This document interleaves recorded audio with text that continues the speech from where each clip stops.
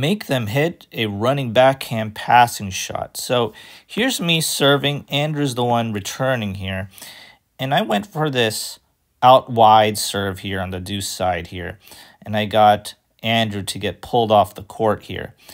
And notice I have a big amount of space, right? I could choose to hammer this straight through with my backhand topspin.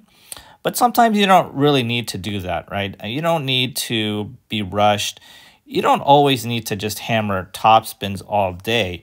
And what I did was I just sliced it. I just sliced it to the backhand side of Andrew here and made Andrew play a running backhand passing shot. And it's always tough to do a running backhand passing shot.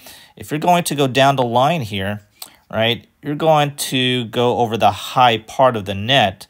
And also, I'm approaching towards this side, right?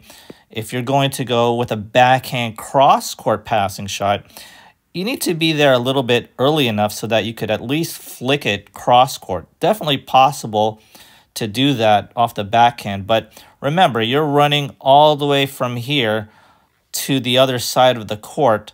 And there's this rush, right? There's this urgency, or there's this, pressure basically to hit a good shot off of this backhand. And actually, Andrew almost got it. So he went with this down the line, and it just clipped the net cord here. And that's where all the inches of the net on that side of the court was very helpful for me. So even though I didn't hit a blazing topspin winner here, what did I do? I just went with a slice that hopefully goes deep, right? If it goes deep, then that's a very good shot. I just went with a slice, and I pressured Andrew into forcing the error. So a lot of the times in tennis, you don't need blazing winners. You don't need super hard, fast topspin shots.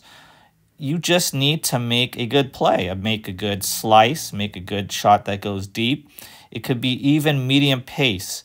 And making them run for a backhand passing shot is always a good play. Maybe they'll get it, maybe not, but it's a high percentage play for you if you can execute that tactic. If you enjoyed this video, kindly do me a favor and hit that like and subscribe button. As always, thanks for watching, and I'll see you next time.